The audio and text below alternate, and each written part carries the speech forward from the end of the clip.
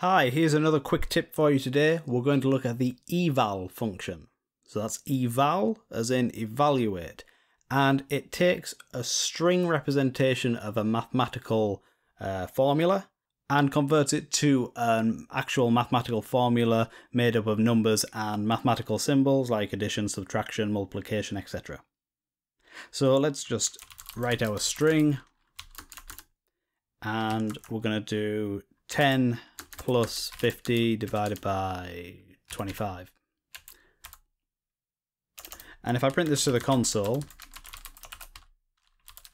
we will see our string printed to the console, because that's what we've got here. We've got a string, it's just text, and we're printing that text to the console. But if we wrap this in the eval function, in here we'll just put eval,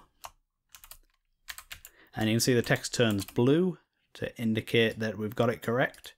And now if we hit F5, we actually see the formula has been calculated from that string.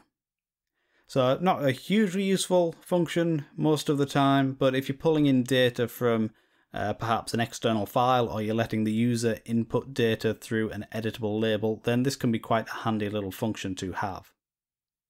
Hope you found this useful. As always, thanks for watching, and I'll see you next time.